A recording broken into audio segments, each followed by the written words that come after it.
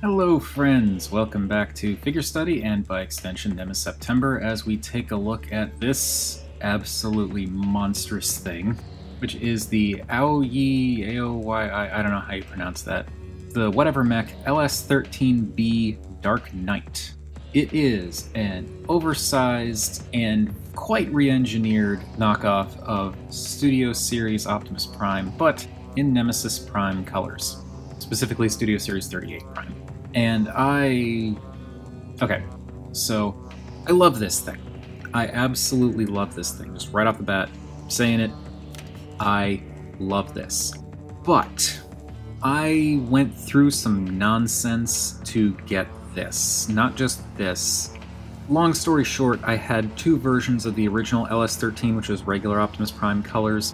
One of them was misassembled, and I couldn't get it to transform properly because they installed two right shoulder ratchets instead of a left and a right. And then I went through this whole rigmarole with the site that I bought it from to try and get a replacement, and they never ended up giving me the replacement, and then they said they were going to give me a refund, and it's been over a month and they haven't given me a refund, and I contacted them asking about it again, and it's been over a week and I haven't heard back yet, so they basically ghosted me. So that's kind of annoying. I ended up getting a second version of LS-13, and that one also had a couple of issues, so I basically ended up taking them both apart and swapping out different parts to kind of make my preferred version of LS-13. And then I sold off the junker because it was junk.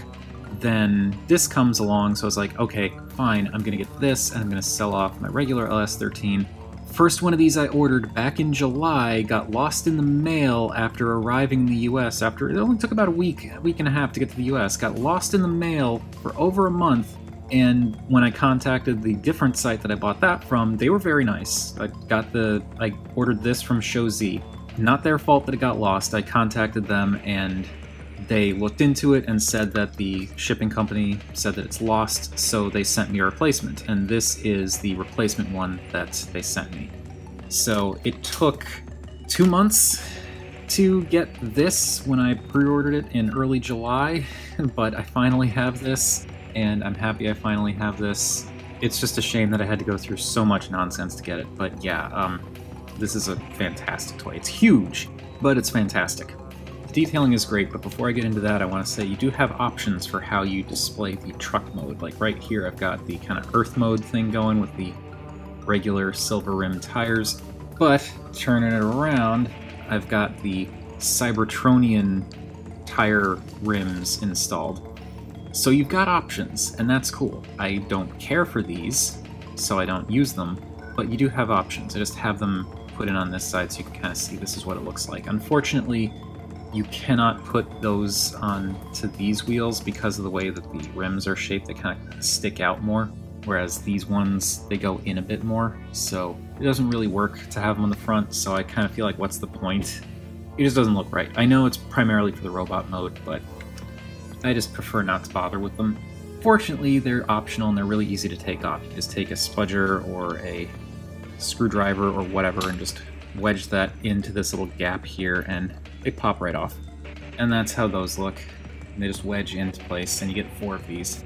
But as I said, I prefer the more Earth mode look because that way it's not like this weird 2 Cybertronian hubcaps and then a regular Earth mode hubcap. But yeah, the detailing on this thing is great. I love the color scheme, like that's really nice, shiny black with the very bright white stripes and that silver accents that are really, really nice. And of course, the kind of blood red that they got for the windows and kind of a metallic-y blood red for the lights here and the side windows here. And this does that thing where it doesn't quite match up, and that's kind of a shame. And that's one thing that I liked about the original LS-13, where it was just kind of like a matte black plastic going all the way through, so it looked much more like it matched better. I kind of wish that they had painted these windows the same metallic red as, you know, what they did there instead of using translucent plastic, but oh well. It still looks good, it just I would have liked that to match up better.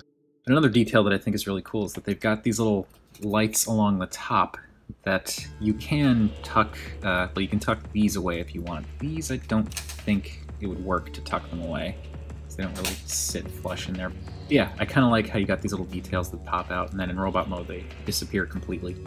Got little side mirrors, lots of little rivet details put in there, and then along the back, this nice kind of metallic-y looking plate that covers up a little bit of the robot stuff that you might see back there. If I pop this out of place, you can see that's what that looks like. But this is effectively the Studio Series 38 Prime mold, just with a ton of changes, and also made much larger.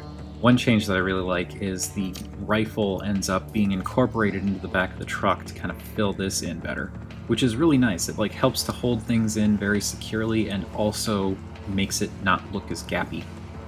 This thing's big. I guess since I keep going on about how big it is, let's set him off to the side here and bring in some size comparisons. Here he is with the standard deluxe squad, and yeah. Here he is with another Studio Series Nemesis Prime knockoff, which is, I believe this was also AOYI Mech, but yeah. This is the same, like, aside from the color scheme, this is the same exact size as Studio Series 38 Optimus Prime, so you can see just how much of an upscaling went on here. And here he is with the duck tank. Okay, let's do this. Now, this is definitely more involved than the standard Studio Series transformation by a lot. One thing that I want to note, and you'll see it in the transformation video, but I want to be sure and be clear about this. There are these panels that are kind of up along here on the side of the cab, just right on the side. I'm touching the panels right now. These panels are meant to rotate so that instead of facing this way, they're upside down and facing this way, and then fold back along the shoulder. I've found, and also by looking on TFW, I've seen people confirm this, that they're designed to swing down. Not up, but down. If you swing up, there's a good chance you're going to put too much tension on the connection here and snap this panel off. Which isn't the end of the world, because you can still kind of fix things in place in robot mode so they're not going to fall off or anything like that, but essentially it's designed so that you swing it down rather than up. So if you ever get this figure or LS-13 or anything like that, don't try to swing it up, swing it down, okay? Okay.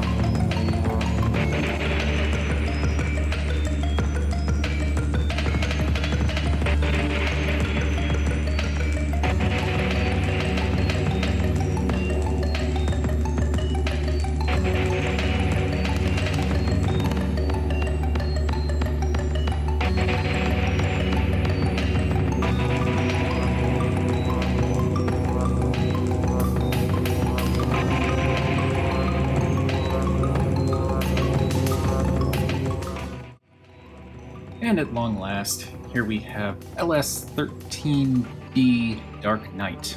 As I said, it's a much more involved transformation than the Studio Series figure. Also, because of the different engineering and because this thing is so large, that makes it even more difficult because you kind of have to balance him on a table for some of it or possibly on your lap. It's not a bad transformation at all, it's actually quite clever. It's just much more involved than the standard transformation. But this looks absolutely incredible. I mean, LS-13 on its own looked really cool, but in the Nemesis color scheme, forget about it. This is just amazing. Proportions are pretty nice. The pec section is definitely a bit chunky, but I'm okay with it. The torso definitely looks a little bit more streamlined than the standard Studio Series 38 Prime. And compared to some of the other Bumblebee movie primes that are out there, in particular I'm thinking of the Wei Zhang version, that one I'm not super fond of the proportions because the torso kind of looks like a potato. More than anything, I think it's got really weedy looking forearms. But this is absolutely my speed. It's really well constructed. There are a couple of different things that I'm kind of like rotating those panels around. There's no really good way to do it. You saw that I was kind of like having to rotate the arms around and inward just to give myself enough clearance to swing those panels around. And it's not great, but it's doable. I'm hoping that that's not going to, because there's still a little bit of flex involved doing it like that. I'm hoping that's not going to break those. I may end up opening up the shoulder and loosening the screw like everyone recommends just as a precaution. But again, swinging it down versus swinging it up works so much better.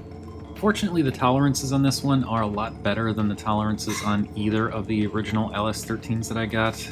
Both of the ones I had before had really loose knees. This guy's knees seem a lot better. His ankles are also nicer. Like, they're still snug when rotating them around and stuff, and like the sideways tilt is a little bit tight, but not like alarmingly tight like it was on the original versions that I had. Those I had to like open up the feet entirely in order to get some shock oil in there. These are much better toleranced. The forward and backward motion on the ankle is a little bit loose for my liking, but there's not enough of it to really cause a problem. He does wiggle, but he's not falling. You gotta kind of bump him pretty hard to get him to fall over. And you can see this is not great, because the way that these are constructed, there's basically just this armature. It's just this armature that is holding the entire leg together. And from what I've seen in videos, it's very pliable plastic. Like, you don't really have to worry about it getting broken because of the wiggliness.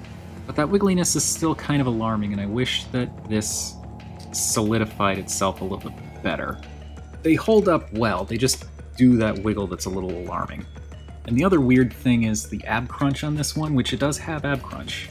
Sometimes it clicks in place and I can't get it to move, and other times it just unclicks and I have no idea. Okay, so it seems like, okay. Is that how it works? Okay, I just figured it out. So, to do the ab crunch thing, when you push this in, you kind of want to push back, and that will get things lined up so this doesn't move, and then if you push forward a little bit, that allows you to unlock the ab crunch. And this is a bit too loose for it to be useful because the torso is rather heavy. Like, if you lean it forward too much, he'll just flop. But it's still cool that he has an ab crunch. And I suppose, since I'm getting some of these other features out of the way now, let's open this up, because this is a Prime, even if it's a Nemesis Prime. So, of course, he has as I was saying, this is a Prime, so he does have a matrix chamber. And that little matrix does not hold in securely. It just kind of flops right on out. There it is. Yay. So with all of that out of the way, geez, does this look good. The shiny black is great. I like the gunmetal and silver bits. The areas that were detailed are great, because it's a lot of stuff on this that was not painted in the original Studio Series version. Like what's going on in the forearms here, and there's some more detail on the legs. It looks really, really good. And the way that certain bits kind of swing around and swing up on the insides of the legs here to kind of clean up the truck mode and also fill out the robot mode legs are really surprisingly clever. like these bits on the inner thighs that flip up and the front panels that fold around. One thing to note with transforming this guy, though, when you move these, you want to rotate these down, like, part way. You don't want to rotate them all the way around, because if you rotate them all the way around and try to move these pieces, it's hard to see, but like the geometry of this will basically crash into this and it'll like press up against it, and it doesn't feel good. So basically you just want to rotate this about 90 degrees, and that'll give you the clearance you need to rotate this piece around. And once it's rotated to about that point, then you can rotate this up the rest of the way and it sits nice and flush. And if you try to rotate it up like this, you'll see that it's pinching against this bit here. So you want to rotate it down, flip this around, then finish rotating this up. Just something to be aware of if you get this guy and are transforming him. You want to kind of do things in a certain order to avoid parts crashing into other parts and possibly damaging each other. Looking at the details, there's some nice detail on the foot. Again, I wish these struts were maybe die-cast or something, but maybe there's a reason for that, either budgetary or just construction-wise. But there is some nice painted detail all throughout here, like in the toes and stuff. Right up there. Even the backs of the heels have this nice painted detail that, like, it's weird that you actually have to do some transformation on the feet, but it's a thing. I think it's kind of cool, too, how the backs of the calves have this little panel that it's easy to miss, and it tucks in when you're going into truck mode. Like, it just kind of sits down there to allow it to flip up into the inner thigh, but you can angle that out to reveal a little bit more detail. I think they're supposed to be like this. It's easy to accidentally push them in, but it's fine.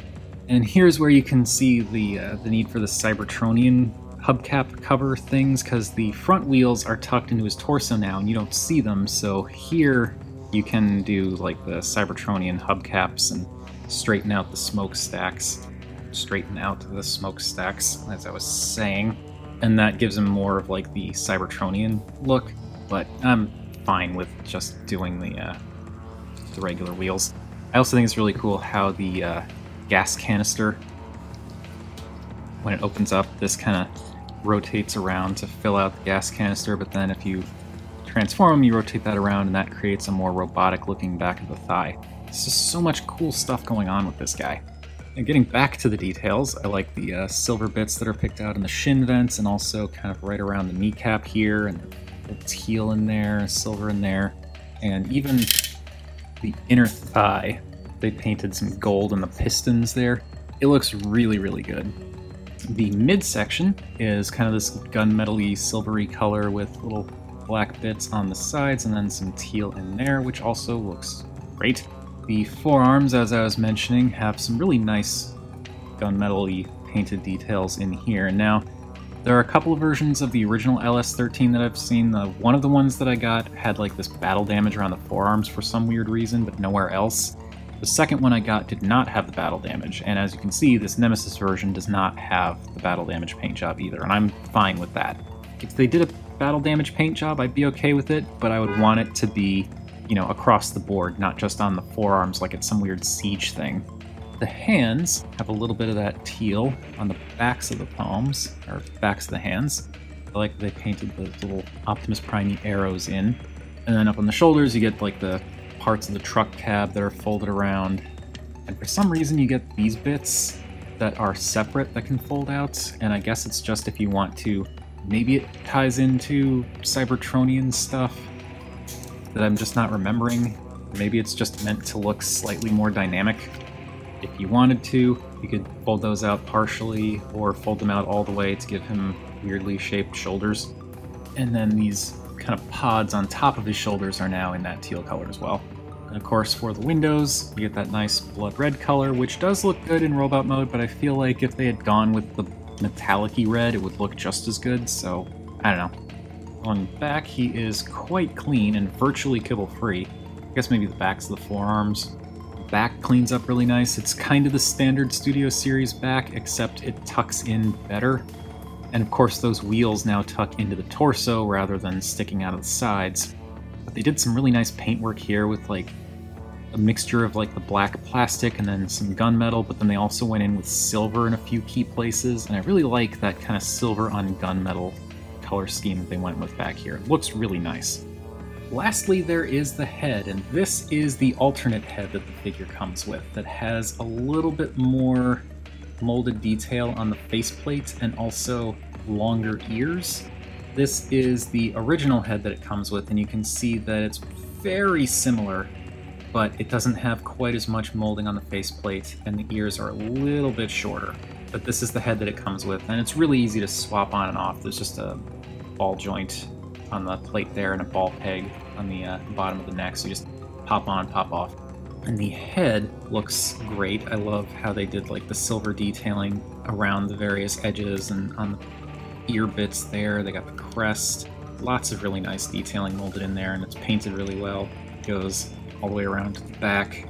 And then you've got those eyes that don't look super great like this because they're, you know, translucent red plastic, but there is the button on the back. Press that, and the eyes glow a very, very bright red. Like even back here, it's quite bright. The one issue that I have with this is I think there's a single LED kind of in the middle pointing forward, and because of that, it kind of makes it look like he has two pupils that are kind of crossing in the front, which looks a little silly, but then from angles it looks okay. There's that, and the other head also has the light-up gimmick. And also is nice, these came with batteries. And there is his rifle, which is pretty much typical ion blaster looking thing, and as you saw, it does transform slightly so that it can go into the back of the truck and act as like sort of a trailer hitch, I guess, but I like that it fills out the truck. And also this has a little button right here, and if you press that, you get a very bright LED coming out of the gun barrel. The problem that I have with this is if you look at the handle, you can see that there's only a tab on one side of the grip, which means he can only hold the gun in his right hand. It's not the worst thing, it's just a little disappointing. Now this would be the point where I put the gun in his hand and then go over articulation, but I'm going to go over articulation first because the gun does not like to sit in his hand super snugly. So, the head, the base of the neck is actually on a ball joint, so you can turn, go up and down, and waggle back and forth a little bit, and then there's also a hinge where the neck meets the head, so you can look up and down with that a little bit. The arms can go around. They sit a little low. The joint sits a little low, so it looks a little bit weird when they go forward like this, but it's workable. They go out a bit, but you can accordion these bits up and out of the way to go out a little bit further. Another thing you can do is if you de-transform him slightly and pull this joint out, which gives him a little bit of a butterfly, which is cool, but this joint is not super tight. But if you pull it out like that, then you can get a little bit more of a comfortable outward movement. And even with these pegged back in place, you can go out pretty decently. One thing that stinks though is because of the placement of these smokestacks, you can't have these panels go out when they're folded up like this. You have to open them up in order to have them go out like that, which isn't great, but it's fine. You also get a pretty much 90-degree bend on the elbow. There is bicep rotation. The forearm rotation that the Studio Series version usually has is there, but it's locked in place by this panel that's used as part of the transformation, but you can move that panel out of the way and then use that forearm rotation if you want. It does break up the sculpt though. You do also get wrist rotation. The thumb is on a ball joint, so that can rotate and move around like ball joints do, but then it also has two extra hinges in both the top and inner knuckle, I guess? I don't know what you'd call that. And the fingers are a similar affair, where each of them has three joints, so they can bend in there, bend in there, and they can bend in there. So you get quite a bit of posability in the hands.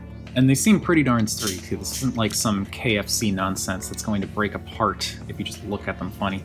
Still kind of mad about those hands I bought for my G2 Sideswipe that broke within like the first day. As I mentioned, there is also the ab crunch, which if you want to use it, you kind of push forward, and that will allow you to crunch forward quite a ways, but again, it's kind of a loose joint. Also, because this does have the same hip limitations as the Studio series in that they hinge forward towards the front, if you use that ab crunch, it makes it possible to bend the legs back more. So that is one way that you can put the ab crunch to good use. But yeah, the legs can go forward quite a bit. You've got the hip skirts that you can use to go out and go not quite 90. Thigh rotation. And now because of the geometry of this whole area, the legs will sit just fine, but the rotation you want to kind of be careful because of how all of this is shaped. So you kind of want to bring the legs out a bit if you're going to be rotating them. And then there is the knee bend, which these knees are so much better than the ones I had before. It's a little bit better than 90. Not bad. I wonder if you'd get more if you rotate this out of the way and move the fuel canister out of the way. Will that get you more? Yes. So if you move some stuff out of the way, you can get a much deeper knee bend, though now you've got things looking a little bit messy on the side here. And the feet go forwards and backwards and tilt left and right, a little bit of outside, but mostly inside just because of the construction. Also because of the construction, you can kind of sort of shift the foot back and forward a little bit, so that can kind of help with stability to a degree. So yeah, pretty posable. Okay, now let's give this guy his gun. So that just does the Masterpiece style thing of slotting into the palm. There's a little slot in there, and it doesn't hold in super great. You also want to kind of curl the fingers a bit because it needs to go around that clip. Peg that in, and then curl the fingers around it, and I find it's best to try and curl the fingers around as tight as you can because the peg is acting as more of a guide. The fingers are really what's holding that gun in place. And there we go. There is Dark Knight with his rifle, but he doesn't just come with the rifle either. He also comes with this battle axe thing, which does light up very bright. And that's also cool, and that tabs into either hand, because this grip actually has the pegs on both sides of the grip. I do have one issue with the axe, though, and that is when he's holding it, I kind of feel like he's holding it too close to the blade. It just makes the axe feel tinier. I kind of wish that maybe the grip was down here, so it would feel more like a proper hatchet.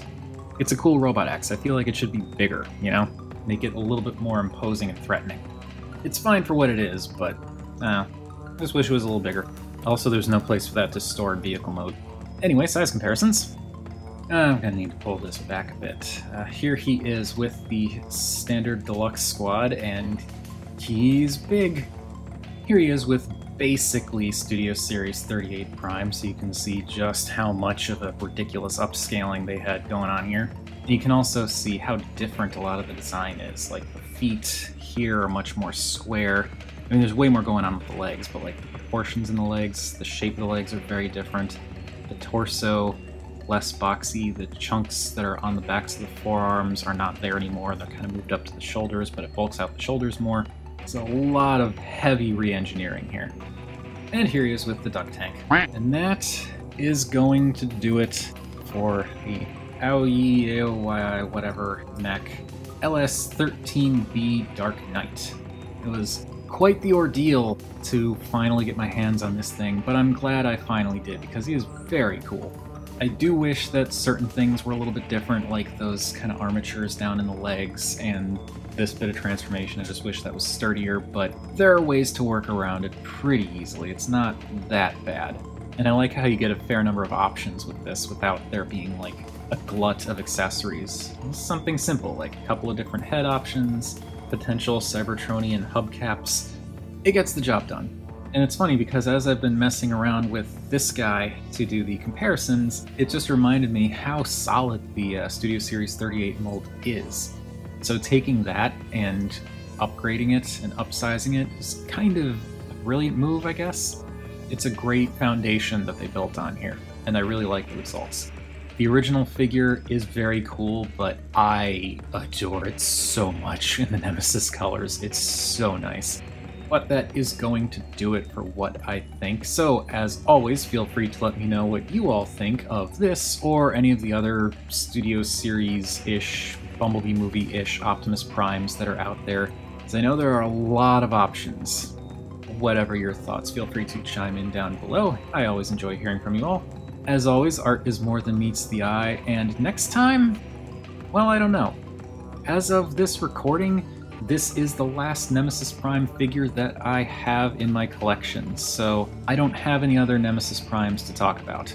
But also, as of this recording, the month of September is not over, so that may change. There may be more Nemesis, whatever, coming in the future, but as of this moment right now, as I'm recording this, this is it for NemeSeptember. So if this is in fact the last video for the month, thank you everybody for sticking with me through all this. Like I said, I just wanted to do something a little bit fun and silly for like a theme month idea.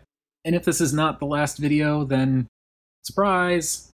But either way, thank you again for watching, and I will see you all next month with more or less the usual stuff.